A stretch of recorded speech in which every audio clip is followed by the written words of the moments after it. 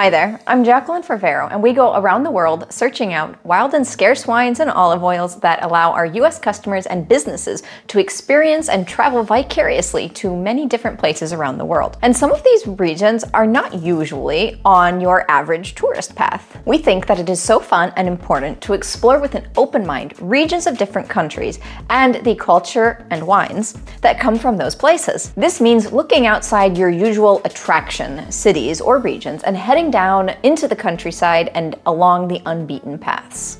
Great places to start hunting for these authentic travel experiences and those undiscovered areas are along modern borders, because you see, especially in Europe of all places, so many borders were drawn relatively recently in history, and more often than not, they're politically motivated rather than culturally drawn. Throughout history, we'll see that the areas passed from one political allegiance or country to another. This impacts the look and feel of a place, and therefore also the traditions of the area that surround the wine and food of the area. These border regions often are a blend of cultures, with the language, food, wine, architecture, personalities, and habits of the people showing hallmarks of both nearby regions, morphing into a separate, unique culture that shows influences of both areas, making them fabulous places to experience multiple cultures and norms, all through a unique lens that's in and of itself alone.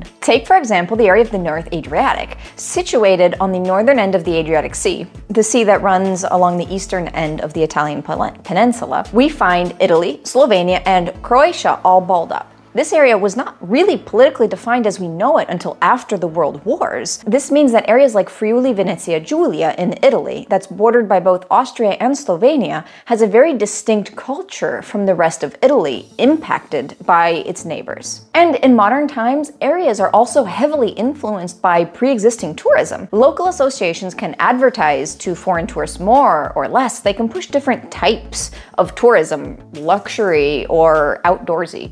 And oftentimes, these decisions by them can be based on pre-existing branding images. And the tourists that this attracts has a large impact on the further economic development of the area. For example, in a country like Italy, whose GDP is heavily dependent on tourism, factors like this can weigh heavily on the quality and prices of products that are made locally, based on whether or not these products are catering to a certain type of tourist. And heading back to the concept of branding of an area, this can get created over time.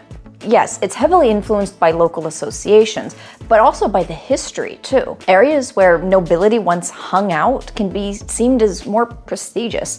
And even in modern times, these images can be shaped by a celebrity or fame. For example, look at Lake Como. While it was always a nice area, the arrival of stars such as George Clooney have pushed the area to a new level of opulence and higher prices. The trick of a traveler is to find those areas that are still authentic and not catering too directly to tourists, even though we will admit places like Venice and Florence that are heavy-handed towards tourism do have their own charm and wow factors as well. So it's time to break out of your usual routes, put on your travel hat, and immerse yourself in different parts of the countries that are not well known, because those are the parts where there are microcosms of blended cultures to be found. And because that's also where you really find interesting, authentic, local foods and wines that more often than not are top quality. Talking about quality, we often expect these further out regions to be cheaper or to lack quality, but that's not the case, just the opposite, in fact. It takes a little bit of exploration to find the areas where these two things intersect, like in Friuli or in Alto Adige or the Basque country in Spain. As a thought experiment, we can consider Italian white wines. Often, as we've talked about in a previous video, Italian white wines can be viewed as cheap or lesser than compared to their red counterparts. But this just isn't the case, and Italy has to offer an interesting take on quality white wines, especially when you get into lesser-known traveled regions. Complex, delicious white wines from Friuli, like from the winery Vigna Petrusa, might just be a catalyst to change your mind about the Italian white wine. Or perhaps try a Lugana from San Michele that's located on the often overshadowed Lake Garda. Their Lugano wines are a great way to break into the Italian white wine scene, especially if you're a Chardonnay lover. And one can break away from the clutch that French wine has on the sparkling wine market with options made in the traditional method so in the Champagne method, like Durello, Altalanga, and Bosquera.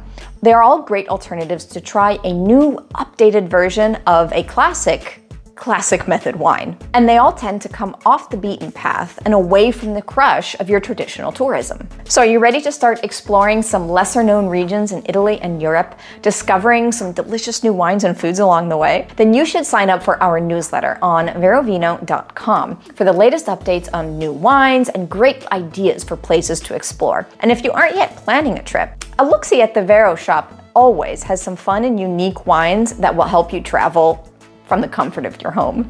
Thank you for joining me today. If you enjoyed this video, leave a like below and subscribe for more content. I will see you with the next video, like this one here, about why we love Italian white wines. Bye.